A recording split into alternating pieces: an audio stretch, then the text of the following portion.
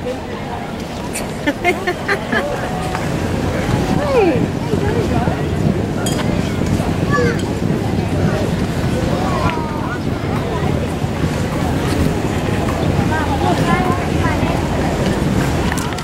far too few of us as Australians see.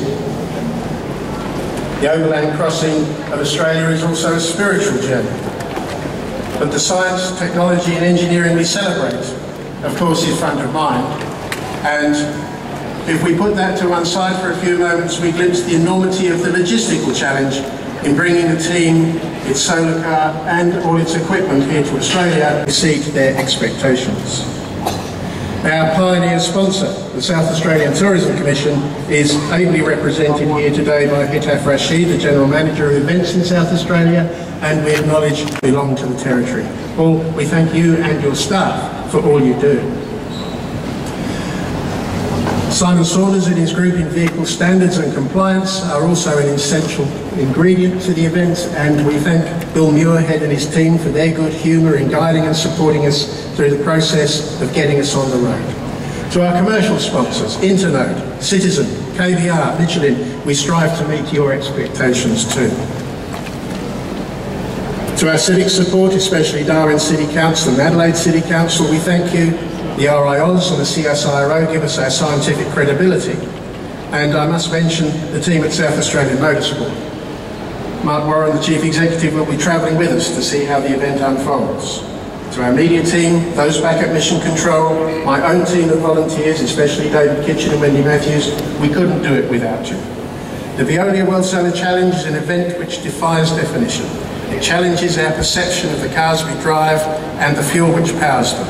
By seeking new and different ways of addressing our personal mobility, we see young people not only dreaming of a cleaner, greener future, but working hard to make that dream a... Well, we see the first car to enter from the Netherlands depart.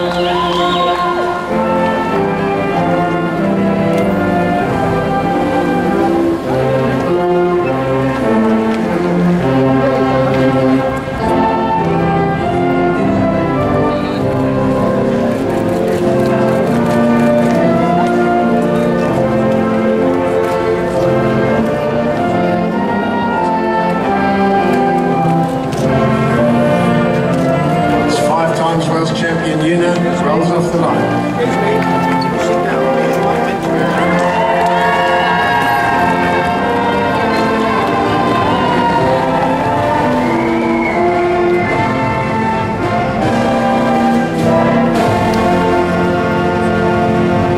Here we have Michigan University solar car team having captured 6 US national championships, widely recognised as the best team in the United States.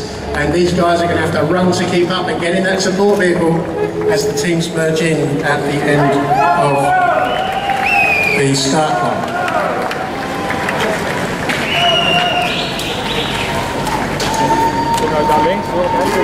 Our own Australian team, give them a cheer. One of our Australian teams, of course, this one from the University of New South Wales in Sydney, Sunswift, a brand new car. And they're out to show something special, and we wish them well.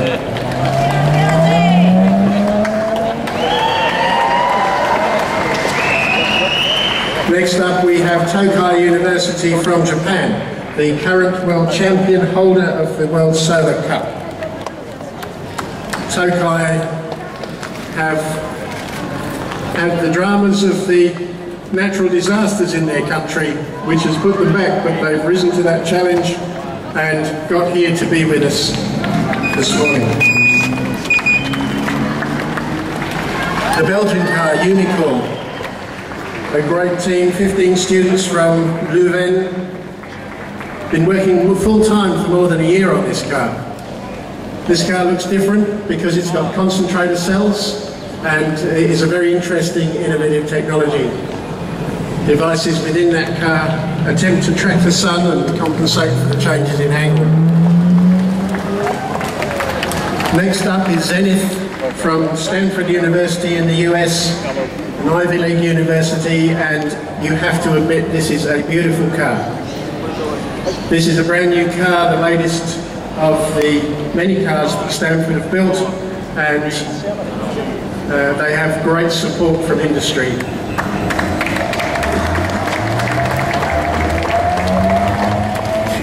Next up is Ashia University with, I'm not sure if it's Nomura-san who's driving this morning, but certainly the champion solar car in Japan has done extremely well on the track at Suzuka on a number of occasions and a number of events around the world. We welcome Ashia here and we wish Nomura-san well, because I know he's come here. His wife's about to have a baby, but he's still come to race in the World Solar Challenge.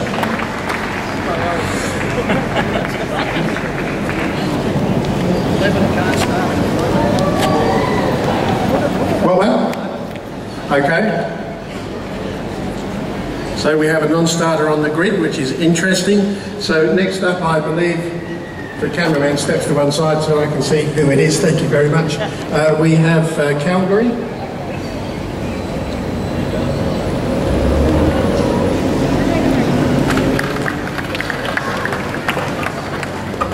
This is the Calgary car from Canada, Sushri Saxium, the third car that this group of students have built, and we're very pleased to have them here. They will bring a special spirit to the event and we wish them well on their trip.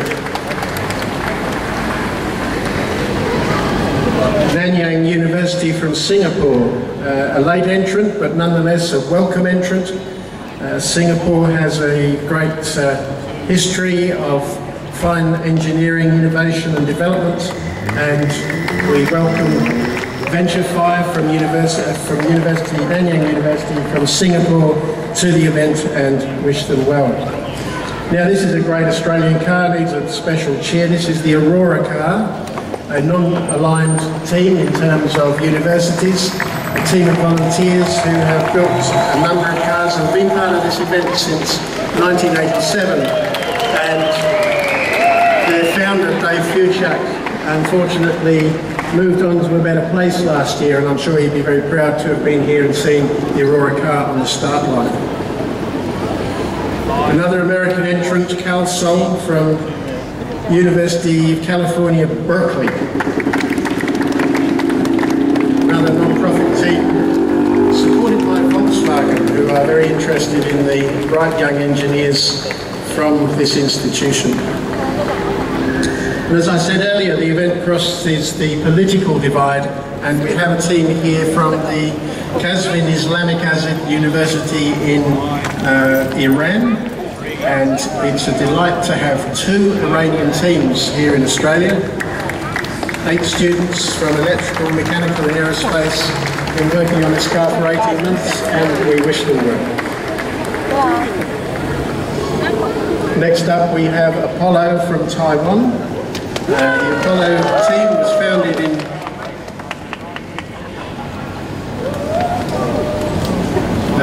the Apollo team was founded in 1998, and Professor Rai and his team have been here for a week or so now preparing for this event. Good luck.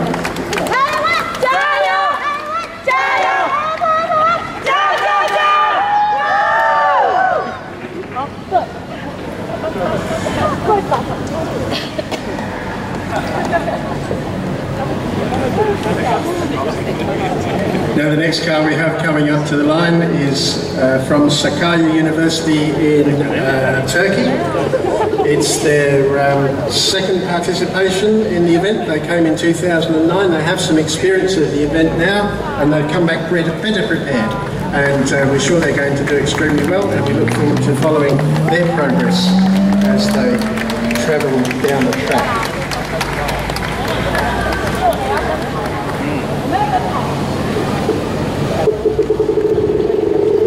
Now the University of Waterloo is from Waterloo in Canada. The team is called Midnight Sun. I think they're quite close to the Arctic Circle. And they have a very inspiring car and have done extremely well in their engineering. The inspiration is from Knight Rider, the robot car from Hitchhiker's Guide to the Galaxy.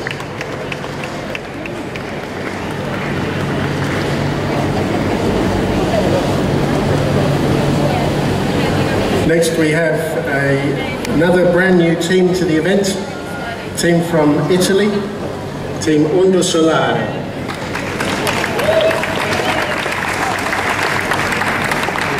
I have to say, as first-time teams, they always have many, many questions, and we're very pleased to answer those questions. And these guys have been an absolute delight to work with in preparing for this event, so we wish them well. Another European team is coming up, the Solar Energy Racers from Switzerland, from the Bühler Group, which is a Swiss company in process engineering. The company has an anniversary, 150 years of innovation for a better world, and the key project amongst the Bühler Group was to build this solar car and come here to Australia to show Swiss engineering at its very best. It's a delightful team, it's a delightful car, and I don't think it's going to go very far right now. Just a second, mate.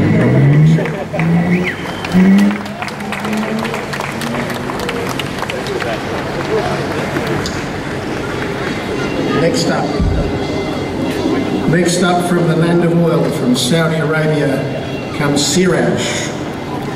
The first solar car, another new team from the King-fired University of Petroleum and Minerals in Riyadh, and the car is inspired from the Arabic word glow.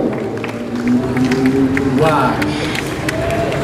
And I'm sure they'll glow down the Stuart Highway. Uni-10, where's my Malaysians?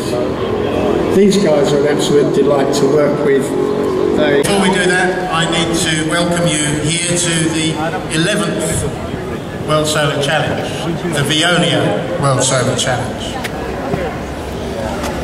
Minister McCarthy, Minister for Transport, Andy Ford, Chairman of the South Australian Motorsport Board, distinguished guests, ladies and gentlemen.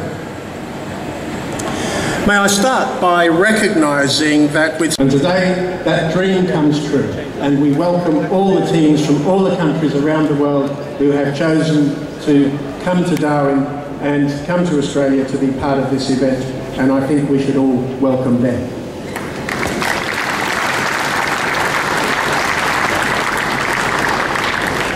It is truly a great adventure, and of course an adventure of dreams. And what we see here are some of the world's most efficient electric road vehicles. No doubt in years to come we'll all be driving electric cars, and it matters not whether that electricity comes from fuel cells, onboard batteries recharged from home,